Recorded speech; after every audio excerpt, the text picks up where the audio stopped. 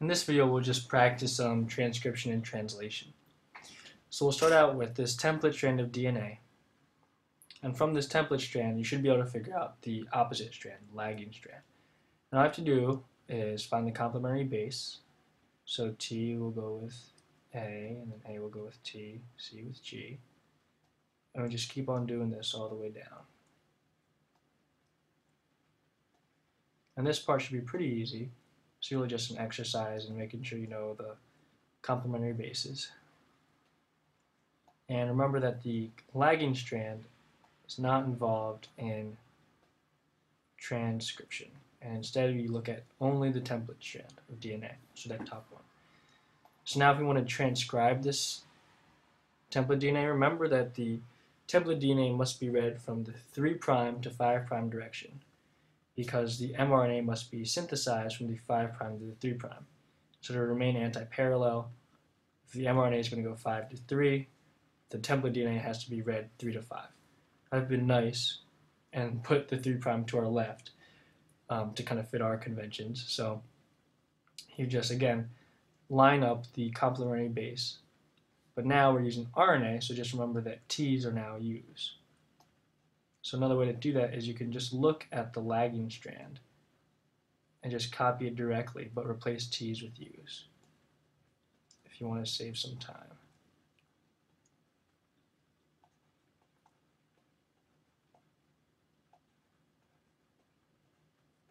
Okay, and now we have our strand of mRNA, and now we want to translate that into amino acids.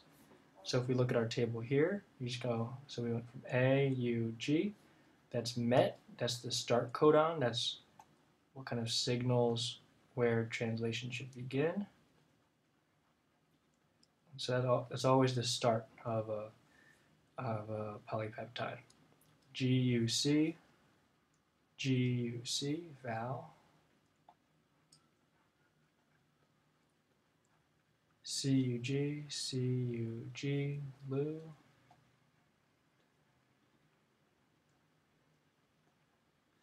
GUU, GUU, val again.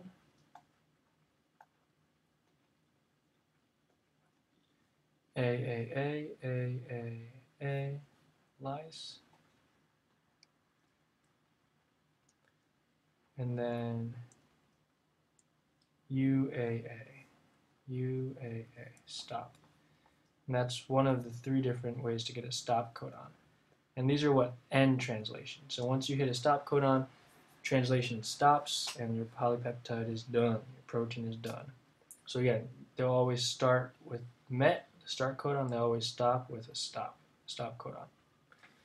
And now I'm just asking for the tRNA anticodon. So that's, what are the anticodons in the tRNAs that bring along these amino acids? So it's kind of like, what would bond to this AUG, bringing a MET?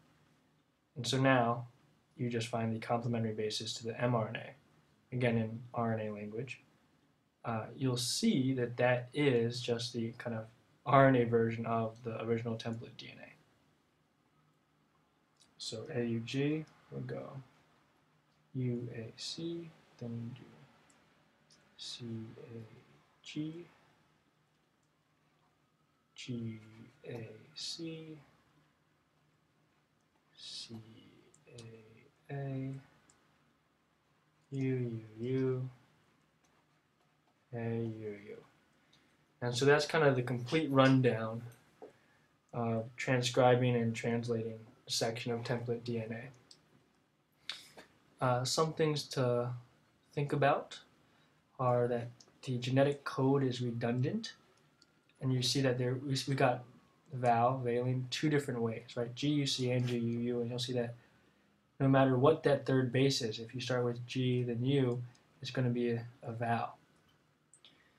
And that has many purposes, but again, it kind of strengthens the genetic code in a way, so that in case of a mutation, in case of a change in that third base, you wouldn't necessarily change which amino acid is put into the sequence.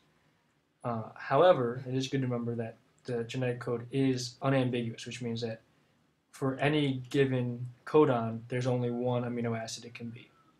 In the next video, we'll talk about mutations.